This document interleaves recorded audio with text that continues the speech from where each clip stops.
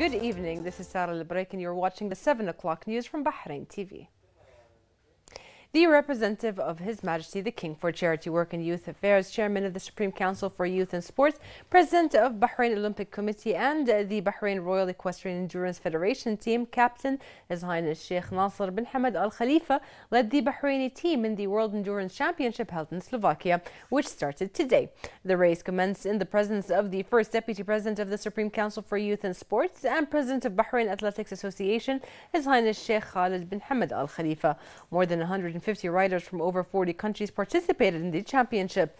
His Highness Sheikh Nasser stressed that Bahrain's Royal Equestrian Endurance team's keenness to give its best performance in order to raise the name of the kingdom and to display the development of equestrian sports, which receives great care from His Majesty King Hamad bin Isa Al Khalifa. He also affirmed the importance of participating in World Endurance Championship as it will provide Bahraini riders with experience. The Bahraini team will participate both as a team and as individuals in the championship.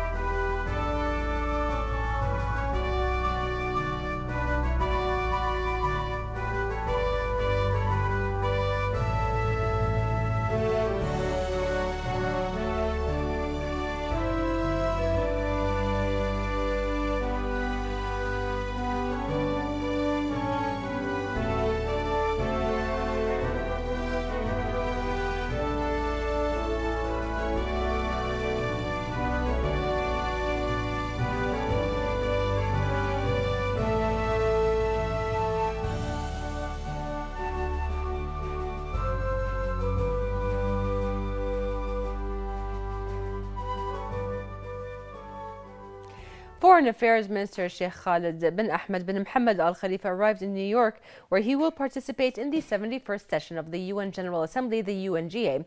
Sustainable development and the challenges facing various countries of the world, particularly the scourge of terrorism, will top the agenda of the session. It will also include the Palestinian cause, the situation in Yemen and Syria, refugees, the total elimination of weapons of mass destruction, and human rights. The minister will take part in the coordination meeting of the foreign ministers of the GCC countries, as well as the ministerial meeting of the Arab Group and the Organization of the Islamic Cooperation. He will also meet a number of his counterparts from brotherly and friendly countries and senior UN officials on the sidelines of the UNGA session. Foreign Minister said that the Kingdom's participation in the UNGA session reflects its belief in the pivotal role of the UN in promoting global security and peace, as well as in the importance of organized collective work among countries and through the UN as the best way to overcome common challenges and realize the aspirations of all people for development and progress. The minister expressed hope that the UNGA session would have outcomes that enhance joint international action and contribute to resolving the crisis around the world.